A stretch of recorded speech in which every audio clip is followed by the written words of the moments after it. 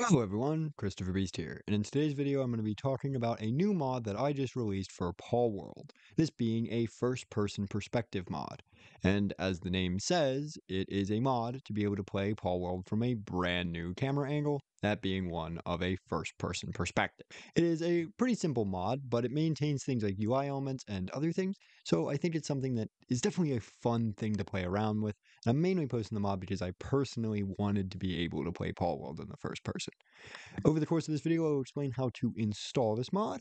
Then I will explain some of the bugs and what we're working on to fix those bugs. And I'll close the video out with a bunch of footage for you to enjoy. So with no more delay, let's just get right into this.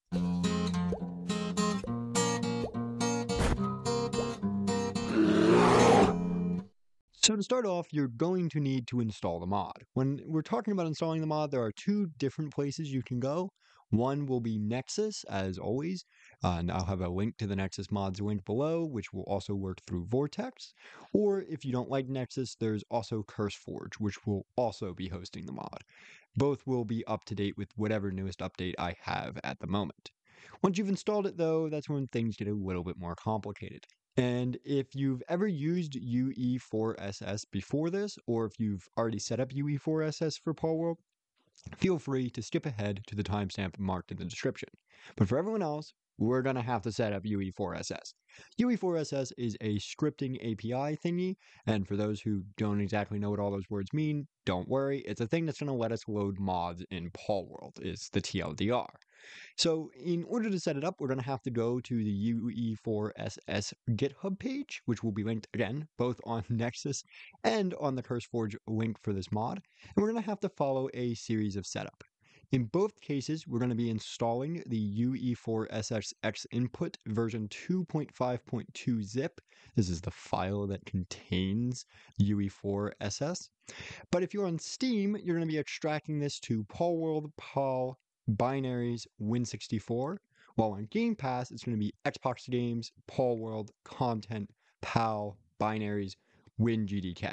Then, in the Game Pass version, you're going to need to rename xinput1_3 to xinput1_4.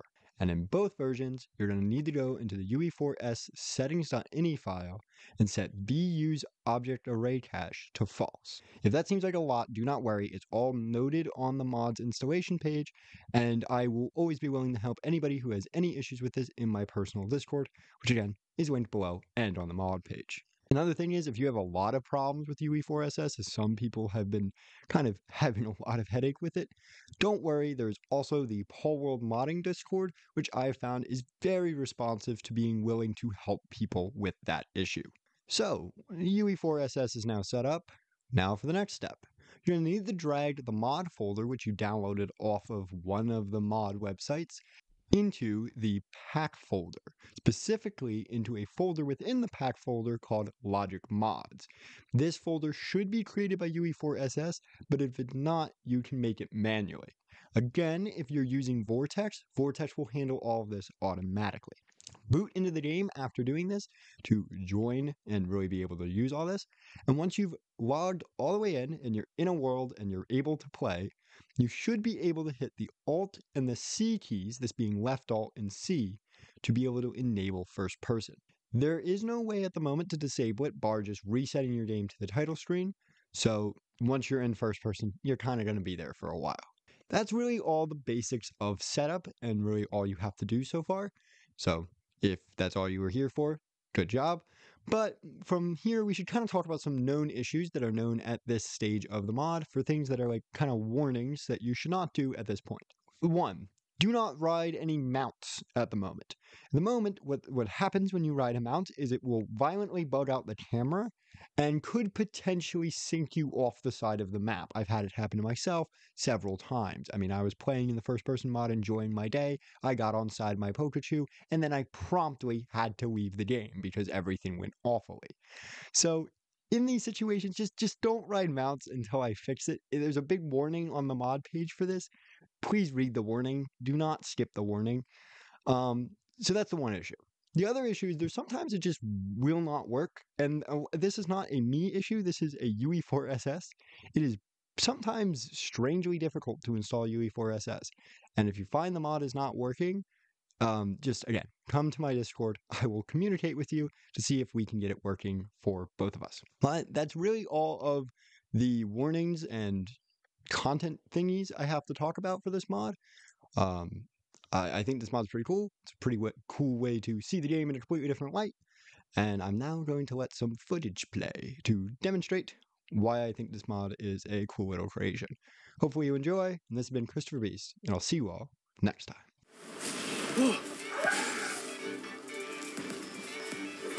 Yeah.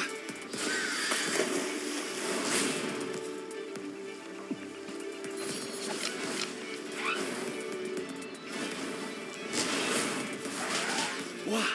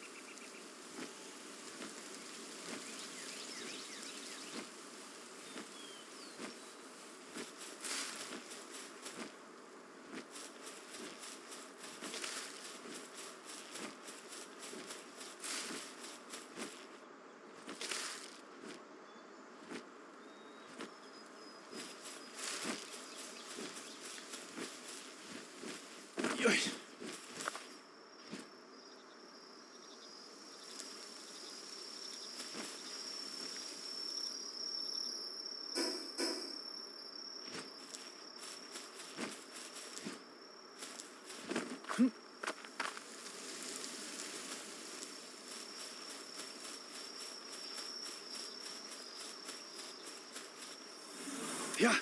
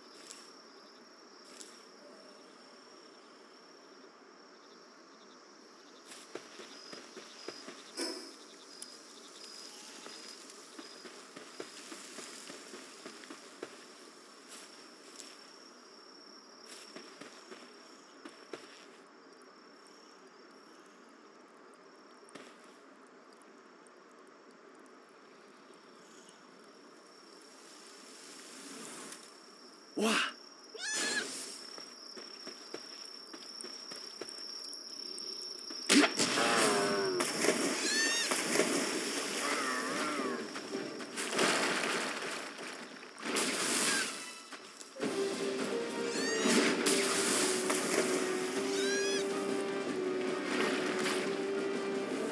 Yeah.